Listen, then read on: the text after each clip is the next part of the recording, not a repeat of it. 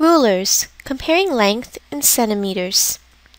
So they give us A, B, C, D, E, and F to answer. So let's look at the picture they give us. This is a ruler. Again, the units are centimeters. They give us two labels and a pencil. The first question says, the pencil is about blank centimeters long. So remember, when we do length, we always measure the distance from end to end. So the pencil, one end is at 0 centimeters, the other end is at 5 centimeters. So we are going to do 5 centimeters minus 0 centimeters gives us 5 centimeters. So we know the pencil is 5 centimeters long. Let's look at label A. Well, the end of label A is at 0. The other end is at 3.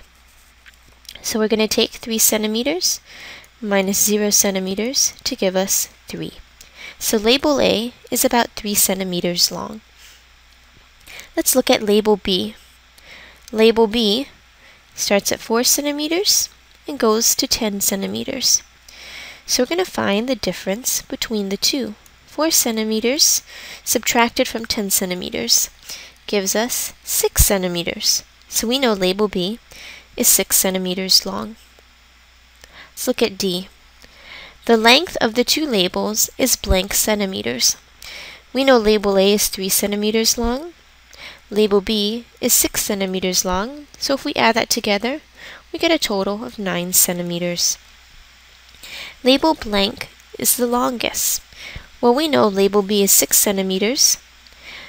Label A is 3 centimeters. We know 6 is greater than 3. So label B is the longest. The total length of the two labels and the pencil is blank centimeters. The pencil is 5 centimeters. Label A is 3 centimeters. Label B is 6 centimeters. When we add all of that together, we get 14 centimeters. So the total length is 14 centimeters.